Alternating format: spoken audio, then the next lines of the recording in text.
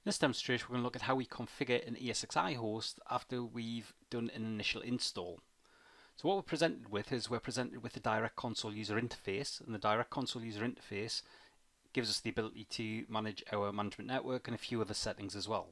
So to log into this, we just hit the F2 key, put in our root username and password that we specified as part of the installation of the ESXi host.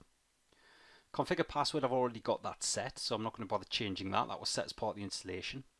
Configure lockdown mode is grayed out. Now the reason why that's grayed out is we can only configure lockdown mode on an ESXi host that is being managed by a virtual center server or a vCenter server, which we haven't configured yet.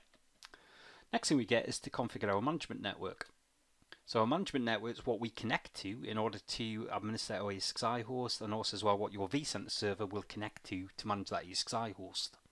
So network adapters at this point here, I'm happy with, we're going to use VMNIC0 as our management network. To be honest, in this ESXi host, I only have one network adapter. I can specify a VLAN ID if I want to isolate off this management network on a different VLAN. I'm not going to bother. Don't have any VLANs configured. Next thing I need to do at this point here is just specify some settings for my IP version 4, because when you install ESXi, you are given a DHCP assigned address. I want to change that, so what we're going to do is we're going to set a static IP address. I'm happy to leave the subnet mask and default gateway, so what I'll do is I'll just change the IP address to one that I've got specified and actually registered with the DNS server, so we're happy with all of that. We can hit enter. Then what we've got is we've got IP version 6, so what I've done at this point here is I've disabled IP version 6, I'm not using it. DNS configuration, so let's just hit the enter key.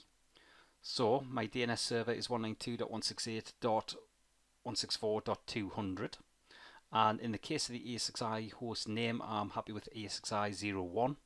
So when you do an install, it normally sets that to localhost, and the primary DNS server was actually picked up from the DHCP server, so that's fine, but I've set that static.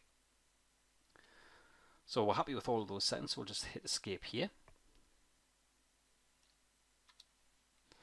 Then what we've got is we've got our custom DNS suffixes, so I'll definitely want to change this domain. I'm going to want to change that to brianoconnor21.co.uk. So that's my domain. I'll hit the enter key. Make sure that's in as my custom DNS suffix, which it is. So we'll hit the escape key. We'll apply those changes, and then we've configured the management network. Right, so restart the management network. This is where we can restart the management network. So if we change from DHCP to static or static DHCP, we'll want to restart the network, but we did that as part of changing the settings anyway. Test the management network just sends out a number of pings just to ensure that the actual network settings are correct. So if I hit the enter key, so what we're going to do at this point here is we're just going to change this, and we'll put in the brianoconnor21.co.uk. So we definitely want that in place. So we'll ping our default gateway, we'll ping our DNS server, and we'll try to resolve the computer name to a DNS server. So we're okay talking to the default gateway, we're okay talking to the DNS server, and we're okay resolving the host name. So we know our network settings are correct. We have the ability to do a network restore. So in the case of this, what we've got, if I just hit the enter key, we have the ability to restore network settings. So by restoring the network settings, we'll revert all the network configuration back automatically with the defaults. We can restore standard switches if we backed any standard switches up. And we also have the ability as well to restore vSphere distributed switches if we back them up as well, and we can back them up through the various graphic utilities or command line. Let's hit escape there, we're not going to do anything with that. Keyboard set United Kingdom, it will set United Kingdom as part of the install of ESXi.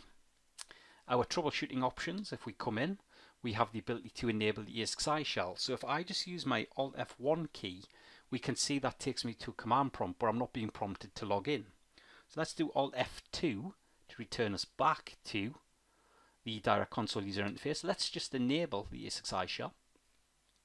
Then let's hit Alt F1. Now we have the ability to log in. So we'll just log in, put in our password, do a listing. So there you go, we're in the ESXi shell. Now what I'll do is I'll just do Alt F2 to take me back to the direct console user interface. And from a security point of view, really what I should do is disable that again. We can enable SSH, so we can connect to our ESXi host remotely by something like PuTTY. We can modify our ESXi shell and SSH timeout. So if we do enable them, we can enable it so it will automatically time it out after a certain number of minutes. Let's set that to 10 and 10. So we'll time them out after 10 and 10.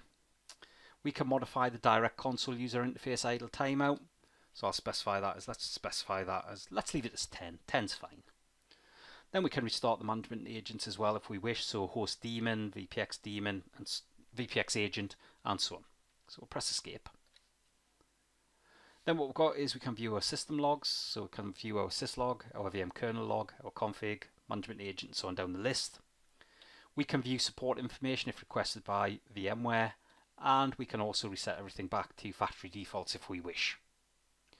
Once we've configured everything, next thing to do, I suppose, is to log out. So all we'll do is we'll hit the escape key, and the escape key logs us out, and we're back at the direct console user interface.